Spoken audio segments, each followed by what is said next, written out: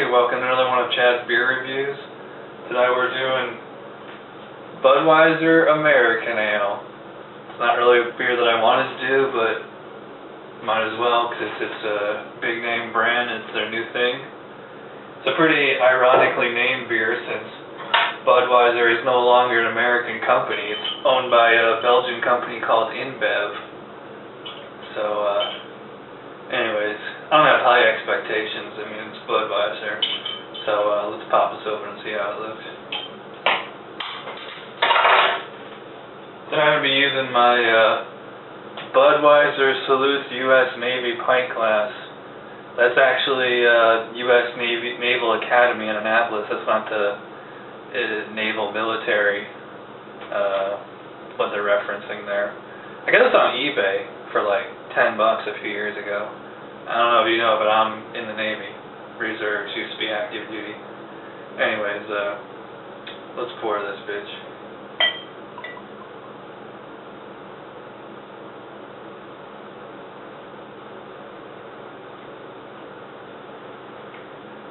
I keep seeing all these videos on YouTube and everywhere of people trying to pour this with like a ton of head. And every time you see the commercial for American Ale, it has like a huge head, but that doesn't seem like a very big head to me. Now you can see it's got a nice, real dark amber, light red color. You can't quite see it as well on the camera as in real life, but yeah, it's like a slightly light red color, almost like an Irish red. Thin, off-white, foamy head. I don't think it's going to last very long. Take a whiff of this.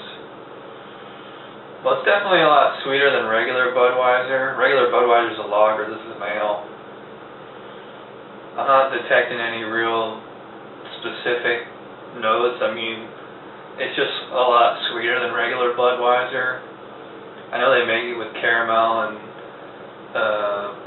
they want it. I've seen the videos. They say they want to promote it as having a citrusy smell and taste, but we'll see.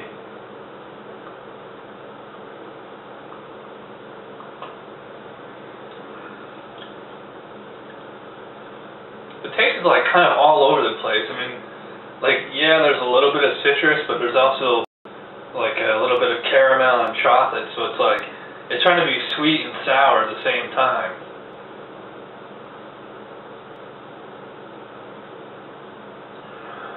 And it has a decent hoppy body. It's like a real mixed flavor. It's like, is it caramel? Is it citrus? I don't know.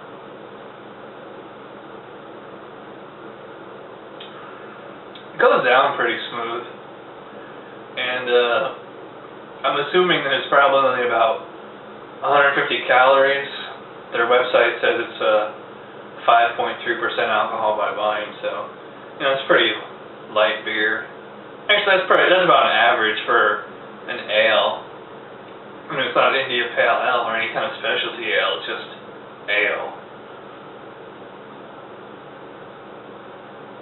So, I don't know, it's okay.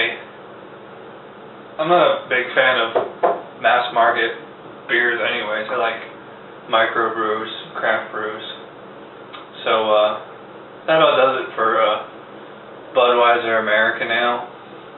I give it a B-, so take that as you will. If you like Budweiser, you like American Ale. If you like more of a specialty drink, you probably feel the same way about it as I am. It's like, yeah, it's okay. So, thanks for watching, and come back tomorrow for another one of Chad's beer reviews.